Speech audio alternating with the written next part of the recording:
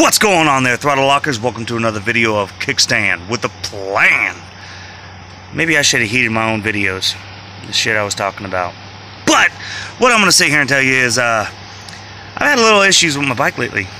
Yeah, Even though I keep talking about in my videos of keeping up with your basic bike maintenance, I've had a little issues and all, and I've got to figure it out. But I've kind of figured it out now. But let's get to what happened beforehand, how I got to this conclusion. So yesterday morning I went out for a ride and, well, actually go to work. And I was about maybe less than a quarter mile away from the gas station as my bike starts going blah, blah, blah, blah, blah. Well, hell, okay. It's acting like it's getting low on fuel. I need to get up there. So I turn it on reserve and I head on up. Get up there, turn it back on to on and fill it up and everything like that. And well, I go inside, get my Monster and my stuff that I usually get every morning, and I go out to my bike after filling my tank up, and it idle just fine, but as soon as I touch the throttle, it's doing it again. That blah, blah, blah, blah. So I was like, okay, let's see if I can do some adjustments, and I was messing with it.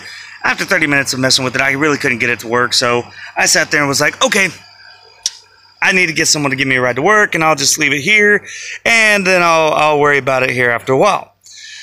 And so I get a ride to work and all that kind of cool stuff, and sitting there all day thinking of what it could be. And I was like, well, maybe it's just the plugs. Maybe the plug's gone bad. So I get off of work, and I had a buddy take me home. I picked up my truck, and I had a buddy with another truck with a trailer come pick the bike up because I need to get home and be the bike doctor. But while I was out there, I started it up and tried to see what was going on with it, and I let it run for about 5 minutes, and the front jug would get nice and warm, but the back jug would be still cold. So I was thinking, okay, plugs. So I got it back home, and today I went to the store, got some plugs for it, and while I changed out the plugs, got it all fired up, it was still blah, blah, blah, blah, once I touched the throttle. Okay. So maybe it was a breather problem. And now, as you can see, I've got the breather and everything all tore apart on it. Trying to get it back up and running. Just still doing the same thing. So I was like, okay, maybe it's a fuel problem. And sure as shit, I take the fucking hose off of the petcock, whatever the hell it's called, and drain a little bit of fuel out.